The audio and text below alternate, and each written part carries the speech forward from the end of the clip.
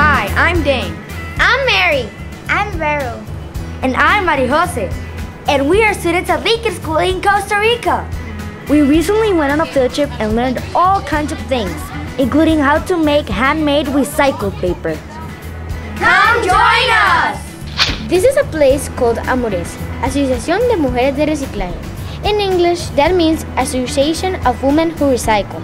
The women that work here are all volunteers who wanted to do something positive for the world. So they started making recycled paper and teaching others to do the same. Can you guess why it's a good idea to make recycled paper? Well, first of all, it's a cool craft. These frames are from recycled paper made here. We each got to paint one, which was super cool.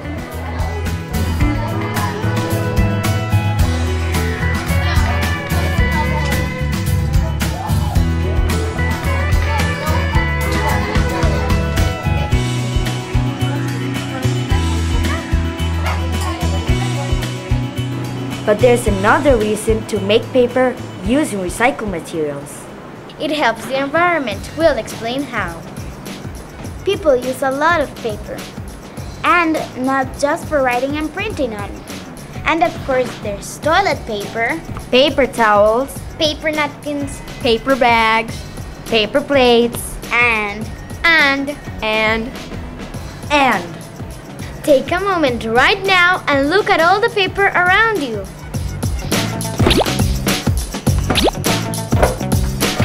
It's staggering!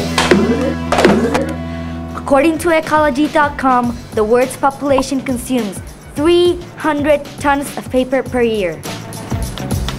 This is a good reason to eliminate homework. It uses too much paper. you know what most paper today is made from, don't you? Trees! Everyone knows we need to save trees, but do you know why? Trees serve many important functions in our environment. For one, they help keep the ground from eroding and washing away when it rains. Trees also provide food and habitats for many animals. Loss of forest is one of the major threats to animals in the world, and it's causing many to become endangered or extinct. Perhaps the most important role that trees play in our environment is to absorb toxic carbon dioxide and give off oxygen. So we can keep cutting trees. Or guess who might go extinct next? Uh-oh! There's another reason to make and use recycled paper. You know the 3 R's, don't you? Reduce, reuse, recycle. Well, by making recycled paper, you're doing all 3 at once. So let's get started! Here in Costa Rica, we grow lots of bananas. What can we do with all the leftover banana fiber? Use it to make paper. At Amorelsi, that's just what we did. Shredded bits of old newspaper and other papers, along with banana plant fibers, were put into this large tub to soak. This loosens the fibers and breaks things apart until it's all nice and mushy. The mixture takes a while to soak. While that's happening, we're going to tell you a bit about the history of paper. 6,000 years ago, Egyptians invented paper. The first paper wasn't made from trees. It was made from papyrus. Papyrus is a plant that grows near the Nile River in Egypt. It's where the word paper comes from. Papyrus is more like a mat than the paper we know today, but it was portable, light, and easy to write on. As opposed to, say, chiseling your words in a stone. Boy, it would take forever to do your homework like that. Therefore, papyrus became the material people used to write on for thousands of years. In 105 AD, the Chinese started using a mixture of tree and plant fibers along with rags to make a new product to write on. This was the beginning of paper as we know it, and it was pretty much made the same way we are making the paper today at Amoresi. It took another 1,000 years or so, however, for the process of making paper to reach Europe.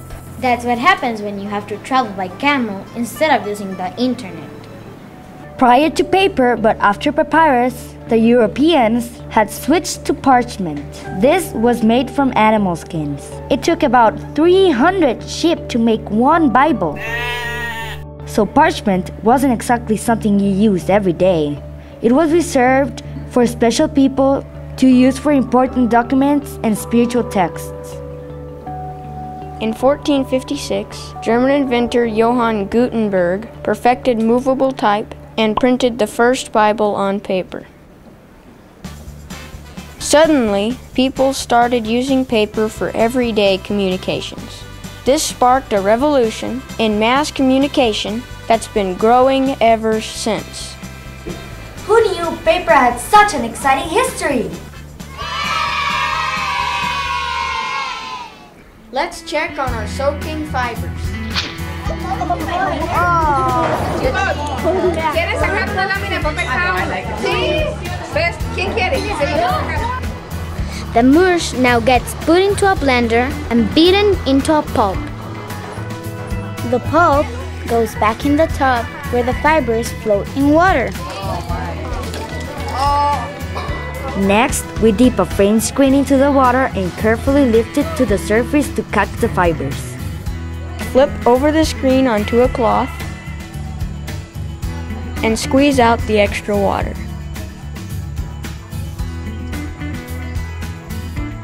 Then let it dry in the sun for days.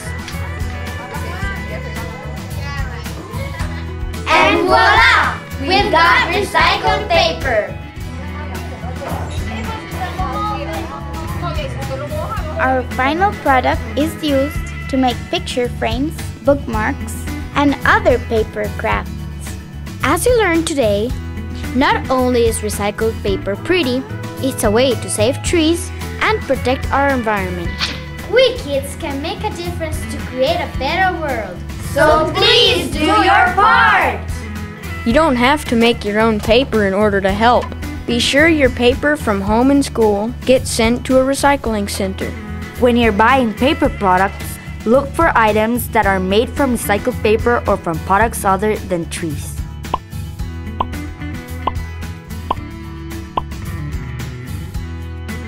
And of course, you can always plant a tree too. Thanks for coming along On our supernatural paper Adventure!